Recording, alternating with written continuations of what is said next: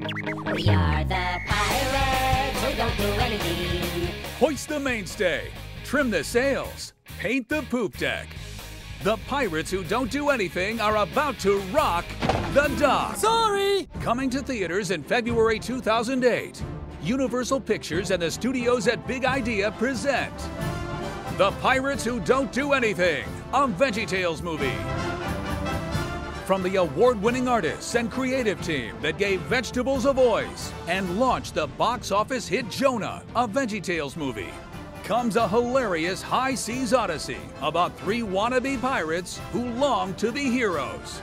And that pulls them into an adventure that they didn't see coming at all, and it's a real adventure where they'll have to be real pirates and see if they can become real heroes. But these are three of the most unlikely heroes you'll ever meet. Because Larry the Cucumber, Perhaps I can be of assistance. Mr. Lunt, Aye, aye, Captain. and Pa Grape Man the cannon! are the pirates who don't do anything. They're called into adventure. They're called back in time, basically, by a princess.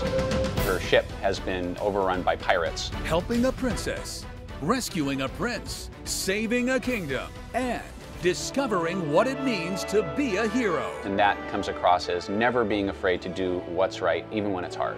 It means a lot more to you than you think it will, coming from vegetables. And you don't really expect them to tug at your heart like they actually do. Set sail for adventure with a group of misfit pirates looking to prove to the world who they really are. And discover that heroes don't have to be tall, strong, handsome, or even human.